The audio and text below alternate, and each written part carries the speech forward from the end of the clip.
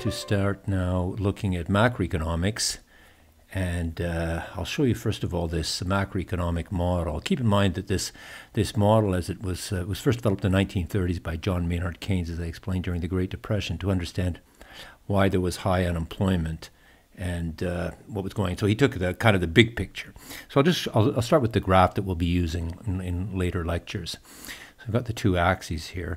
You'll notice, first of all, we don't put, mathematics, they put X on the horizontal axis. I'm going to put Y, which stands for this real GDP. And that's gross domestic product. We'll look at that. Then on the vertical axis, I'm going to put this triangle, which is the Greek letter delta, and then CPI. CPI stands for Consumer Price Index. We'll look at that also later. Then I'm going to put this vertical line, and this is the LRAS line. Again, we'll talk about this later. And incidentally, this is YP, stands for potential GDP. And again, we'll talk about this. And then finally, I'm going to have this curved line in, which is another curve, and it's the AD curve. Now, just a little point here. You'll see that the two letters A, they both stand for aggregate. And of course, what we're looking at here is I've reduced down to a single graph, a simple model of an entire country or an entire economy. So I'm going to start by showing, first of all, this what is this GDP thing. Let's start with that. Then later we'll go to the CPI thing. We'll do that next, second. And then I'll do this LRAS. We'll be doing that in probably about 2 or 3, 4 lectures, something like that, 3. And then at the very end, we'll do this AD thing, and that actually will take up a large part of the course. Incidentally, Keynes, he was very concerned about this AD, which is aggregate demand, and that was a big part of his theory. He didn't really have CPI in it, and he didn't put, although he had the letter Y, he didn't have GDP. This came along later. So the model is a bit more complex and sophisticated than he originally sketched out. So let's start with this GDP. What do we mean by that exactly? Now, GDP is gross domestic product, which in French is produit intérieur brut. And I should make a point about this. I've got different ways of thinking of GDP, but I'll just mention these three to start with. In my mind, GDP, initially, it's a variable in a theoretical macroeconomic model. So it's the axis here. And as Keynes imagined it, it's not an actual number. It's a theoretical concept. It's like all the activity or all the economic activities of an entire society, entire country. Later, in the late 1940s and the 1950s, statisticians began to realize that it may be possible to actually calculate this number. Now, I should mention that before this, economists had kind of wondered, how do you go about measuring all of the economic activity of a country?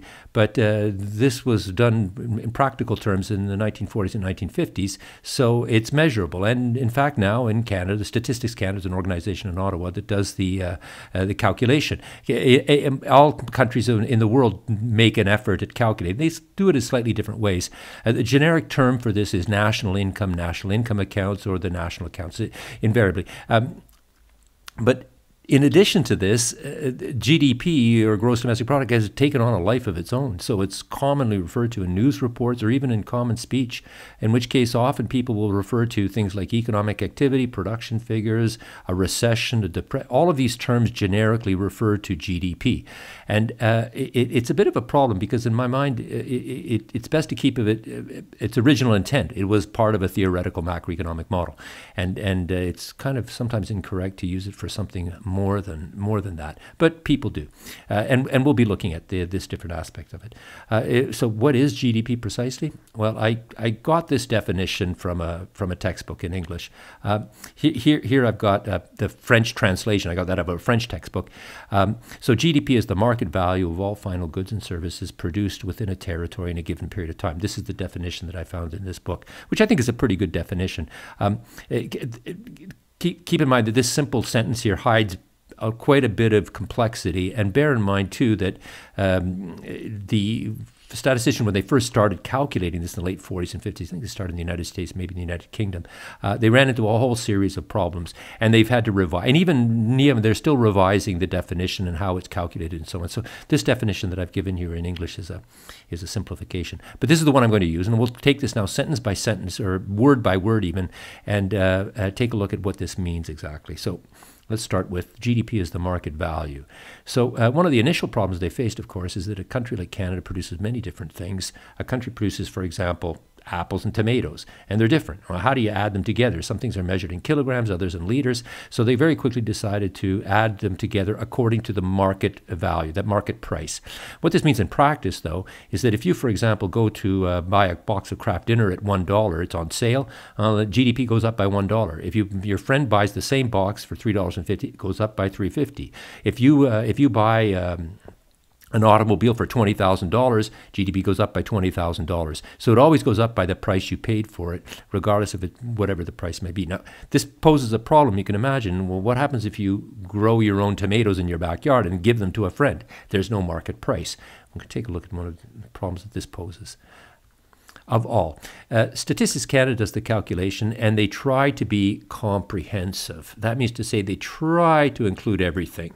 But there's a lot of things that are excluded. But nevertheless, I'll give you one example of something where they try to include everything, and it may seem a bit odd. But just take this example.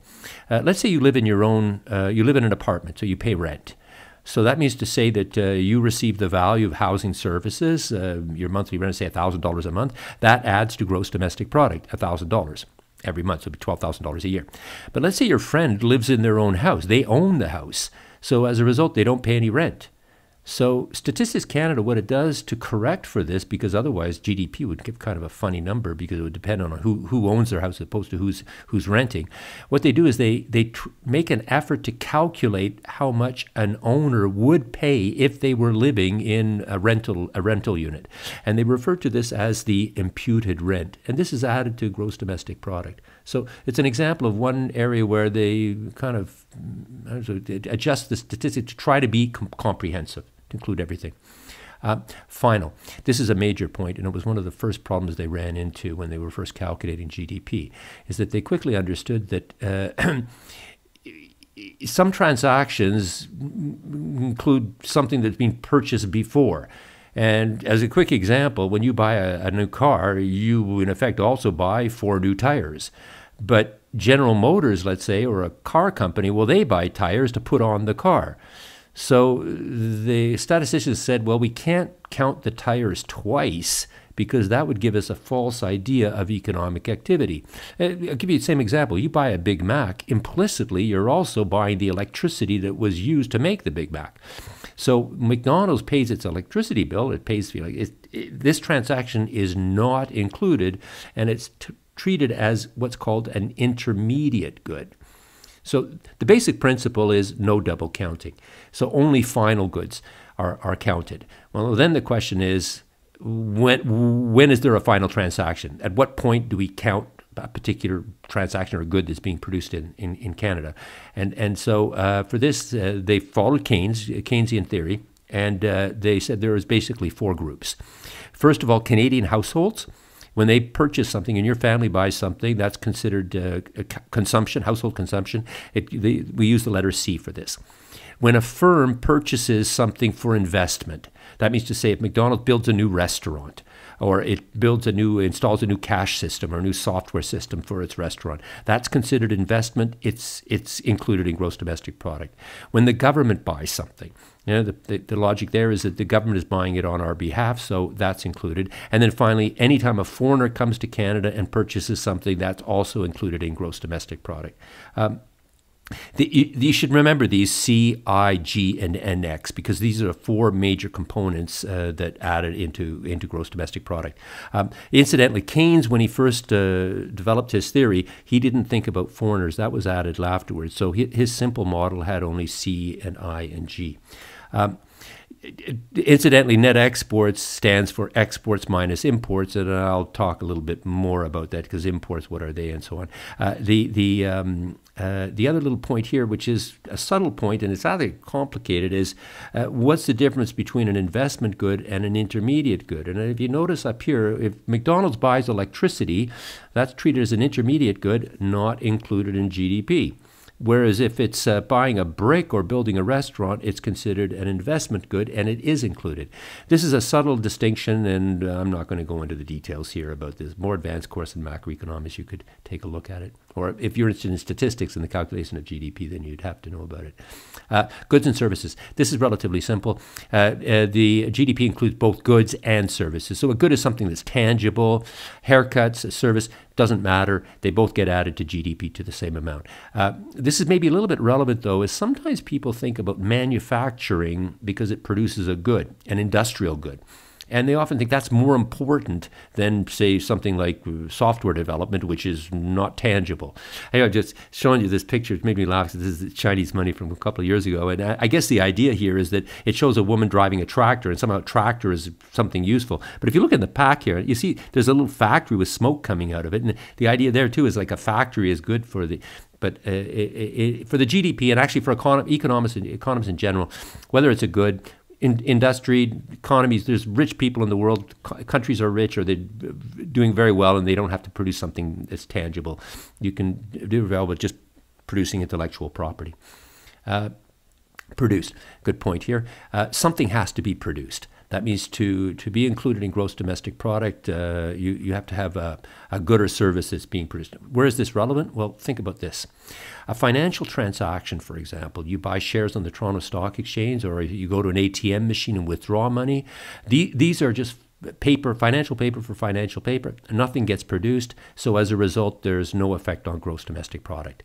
And if you stop and think, many transactions in Canada, billions of dollars probably change hands, or various investments are made. I say investments, shares or something are purchased, and nothing's produced. Not included in GDP. Same if you buy an old house. The house was built several years ago, so nothing's produced this year. Not included. Now, if you go to an ATM machine and they charge you, like, say, $2 or $3 for using the ATM, that fee is included because it's considered a service produced this year. Similarly, government transfers. If you think of a lot of people receive the CERB payment, for example, or you see maybe a scholarship or a bursary. Some people receive a pension, older people.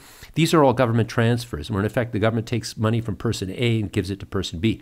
Nothing is produced. It's not included in. So when we talk about government purchases, we mean purchasing, hiring somebody, a teacher to teach, or building a new road, or installing a traffic light, or something like this. This is what we mean by government.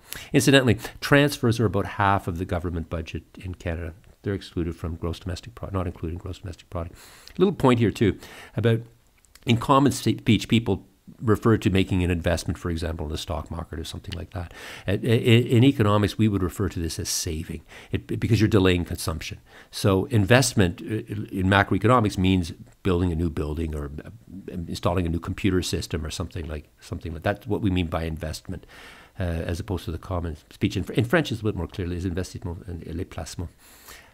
Within a territory. That's typically a country, but it could be, Statistics Canada calculates for a province, and it could calculate even for a city. But there is something quite relevant in this one, is that when they first started calculating this idea of GDP, or economic activity, they actually calculated something called GNP. You'll notice the N here, and it stands for national product. And then they had to revise this and change it to GDP. The difference here is the following, is that GDP is concerned about where something is produced. So GNP is concerned with who produces, the nationality of the person. So in effect, if, for example, people from Mexico come to Canada, we have migrant workers that work on farms. The fact that they're Mexican, since they're producing something on the territory of Canada, their work is included in Canada's gross domestic product. But since they're Mexican, it would be included in Mexico's GNP. In the 1950s, when they first started doing this calculation, the difference between the two was not great, because usually people were citizens of the country they were working in. But of course, what's happened in the last 20, 30 years, now there's Canadians, for example, teaching English in Korea, and there's Mexicans coming to Canada and working here. And the consequence makes it extremely difficult to calculate gross national product. You'd have to find out what Canadians are doing. And it's not just Canadians, it's also Canadian machinery and Canadian physical assets that are being used abroad. So the calculation is difficult. So now they simply say anything occurring on the territory of Canada is part of Canada's gross domestic product, and it doesn't matter who does it. A point here to remember too is where the good is consumed doesn't matter. So if a foreign tourist, American tourist, comes to Canada, buys fruit that's picked, grown in Canada, picked by a Mexican, and takes it back to the United States to consume it, it would still be included in Canada's gross domestic product because it was produced here in Canada. Whether it's consumed by somebody other, not matter. In a given period of time. Typically that's 1 year, but they also do estimates. Statistics Canada makes an estimate for quarters. That's trimesters, like the first quarter is January to March and so on. And I think now they even make them estimates for each month. So they calculate the numbers quickly for 1 month, they publish it, and then they revise it later. But this is relevant in the following sense. No double counting. So that means to say only goods that were produced this year. If you're calculating gross domestic product for 2020, they'd only count the goods that are produced in 2020. So for example, if you buy a used car that was made several years ago, that's not counted. It would have been counted the year it was produced. If somebody washed the car before selling it to you, of course the washing of the car would be included. But when we add this all together for, I've got data here for 2019, we come up with a number that's about 2.3 trillion, which huge number. I have no idea what this means, 2.3 trillion Canadian dollars. Note that in Canada, we measure, of course, in Canadian dollars because it's the market value. In the United States, it's calculated in US dollars. In Japan, it would be calculated in yen. In the UK, in British pounds. In France, it would be done in euros. So each country has to calculate nominal GDP. I use this word nominal. I'm going to come back to that later to understand the distinction, why we use the word nominal there. But this is 2.3 trillion Canadian dollars. Kind of meaningless, but make it understandable is I'll take the population of Canada, about 35, 36 million, and we can talk now about $61,000 roughly per person or per capita. Per capita, that means like per head. And this number is a little bit more understandable. So you can sort of say that in a family or a household of 3 people, say you've got 2 roommates, it's roughly about 180,000. That means that Canada produces. Keep what this means. What this means, Canada produces about $180,000 for a family of 3, typical average family. But of course, that includes all the things the Canadian economy produces. That some things that are sold to foreigners, things that the government purchases on our behalf, and includes the things that we might purchase. And it's an average, so it means that the average. There's going to be some people that are richer, some people are rich or poor. I'm not quite sure if you mean rich or poor. It just means goods that are produced.